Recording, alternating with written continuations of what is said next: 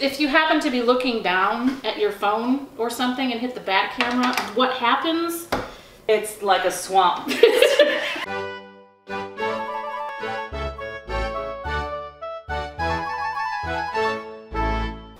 Let's talk about jewelry. Okay. Why do you wear jewelry? We're both wearing jewelry today.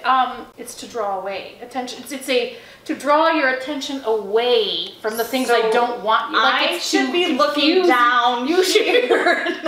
You have always rocked the statement necklace thing. It's not because I want to adorn myself. It's because I want to camouflage certain areas. Right, that covers some stuff. It does. But I have a whole bunch more here. These are my statement necklaces. I bought this because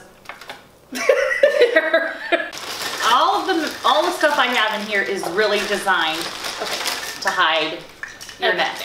Okay. Yeah. Like, why do you have to have wrinkles right there? Right. Right. How's that better? There. Your neck looks great now. Wait, okay. Hold on.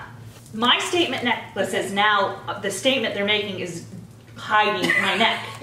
I watched the Smithsonian Channel and they did an interview with Queen Elizabeth. Yeah. And she pulled out the crown jewels. They were totally in Tupperware like this. They were in a Rubbermaid container? They were so completely in a Rubbermaid container. For pictures, I noticed we're supposed to try to... Like jut.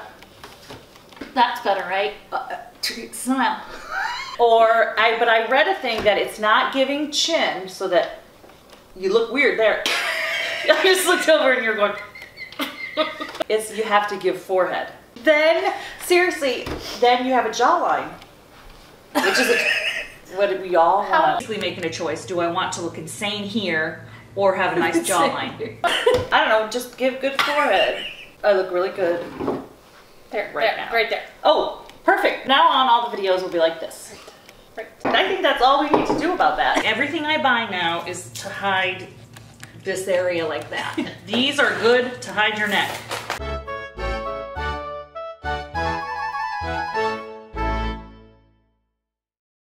I don't know, just give good forehead. What's the song? Look out, 'cause here I come. Oh, it is the greatest show on earth.